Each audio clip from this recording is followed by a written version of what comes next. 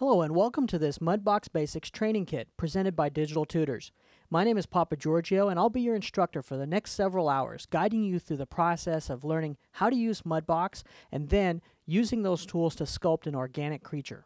From CG feature films to real-time normal maps for video games, digital sculpting has become a huge demand.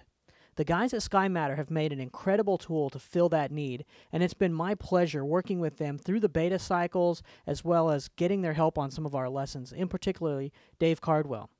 We are going to cover how to prepare your surfaces for sculpting in Mudbox and the requirements of that surface that you're going to need to extract the maps for your renderer or real-time engine.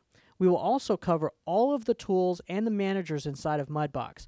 This way, you will have the knowledge and understanding of those tool sets to apply towards your own surfaces.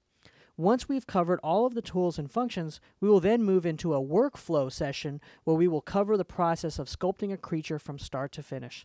Let's get started with our first lesson, prepping your files in Maya to use in Mudbox.